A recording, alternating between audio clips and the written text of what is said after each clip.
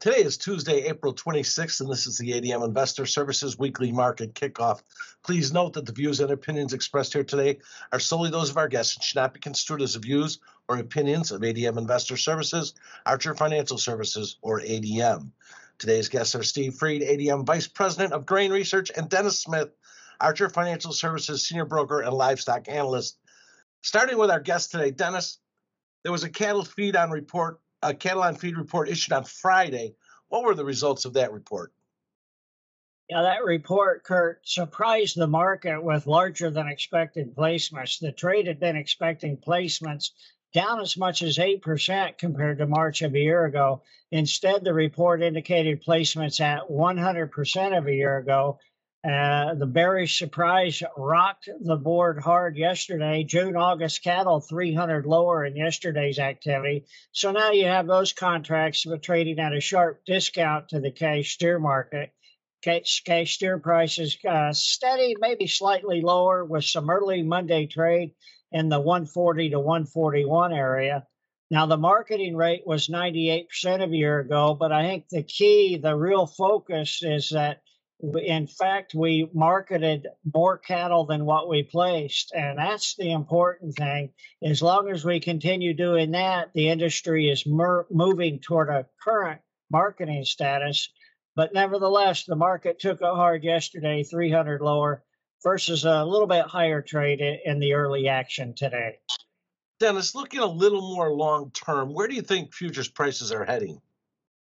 Kurt, long term, we've got a situation in which we are depleting beef cows. We've been culling beef cows for over 2 years, and instead of seeing this cull in the cows slowing, it's actually accelerating.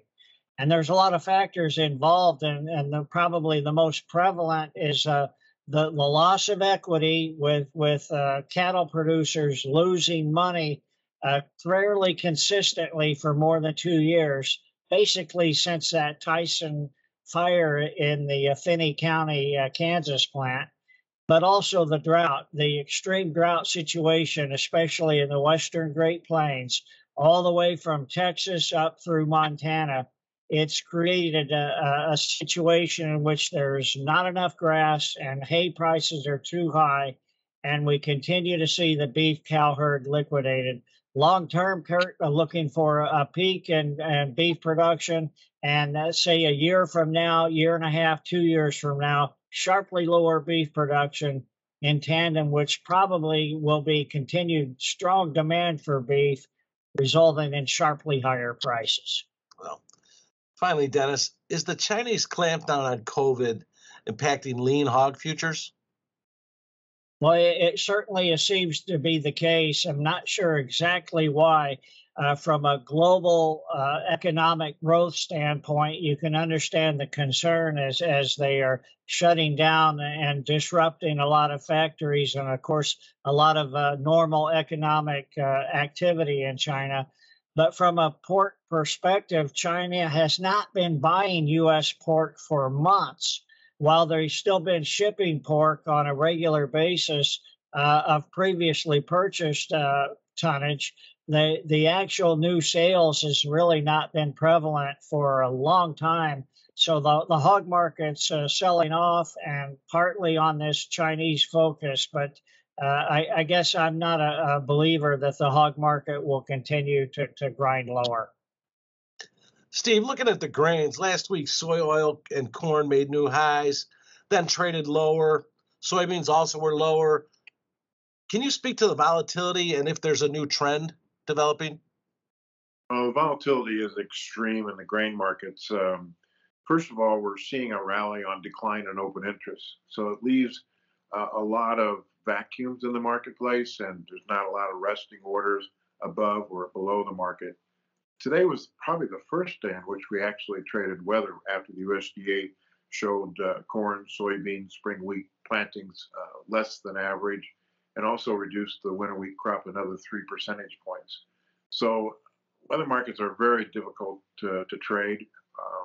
I think that in asking people if 781 July corn, if the bean market at 1656, the recent lows was low for the summer, and they said they really couldn't tell because a lot of it has to do with China. There was word today that China's done buying old crop U.S. soybeans and they're done buying U.S. corn. And so the other thing is weather. Our weather guy sees dry pattern in the southern plains extending this summer into the western corn belt. So I think that I took a survey today of some analysts and asked them in the month of June and July, with 40 days of trading, how many would they see limit up or limit down? The average guess was 16. Steve, maybe you could talk about price implications of three things. Number one, the China COVID lockdown. Number two, the Ukraine war. And thirdly, the U.S. and Brazilian weather. I think that the war in Ukraine suggests that nearby corn futures are undervalued because right now the Russians look like they're going to try to take over the southern Ukraine ports, and they continue to shell the Odessa port. And so no corn is getting shipped out of Ukraine, or no soybean sun oil is. There is some wheat coming out of Russia, but the concern there is getting a vessel, getting an insurance for that vessel during the sanctions, the possibility of increased sanctions.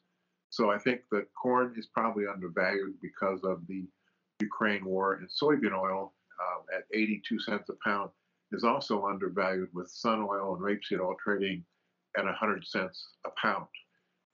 I think that as far as the Chinese situation, again, earlier said that they're probably done buying beans and corn from the United States. I think that their margins are down. China, in general, their jet fuel, their gas, and their diesel fuel use is down 20%. Sorry about that, down 20%. And in the Shanghai area, gas fuel is down 40%. Finally, Steve, do you think farmers should increase cash sales on this break or the recent on any break? And what should the end users be doing? Farmers have stopped selling grain. Right now, the only resting orders they have for new crop is at $8 on the futures, and for soybeans, it's $16. Farmers have sold somewhere between 25 and 30% of the new crop grain already, and that's higher than normal. So they sold those values lower than what we are right now. So they're going to wait to see once they get the crop planted and the conditions as far as weather is concerned and where prices are before they increase any new cash sales. They're pretty much sold out of old crop corn and soybeans. As far as end users are concerned, on the flour side, if we don't have a hard red winter wheat crop, people are suggesting that bakers buy any break in the futures and lock in the basis. If, for instance, we have a lower HRW crop, the basis is going to rally pretty significantly. And the bakers are also dealing with some railroad problems with getting trains moved and getting cars at different locations. From a soybean meal standpoint, we're in a trading range. I think we're at the lower end of the range. Meal users would probably add to coverage if we have bad weather this year. And definitely in corn, whether it's old crop, new crop, even some 2023, people are starting to buy corn in a fear that when we look at where the big open interest in calls is, it's $9 in corn, $21 in beans, and around the $13.50 to $14 area in Chicago wheat. Dennis, one more question. I'm hearing some talk about a new bird flu, and it's getting a little bit of news coverage.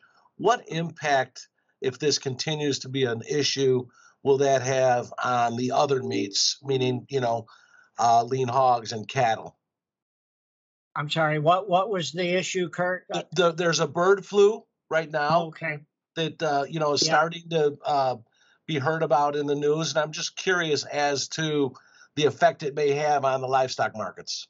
You bet. It's certainly elevated poultry prices, turkey prices, chicken breast prices, Even dark meat is now being lifted.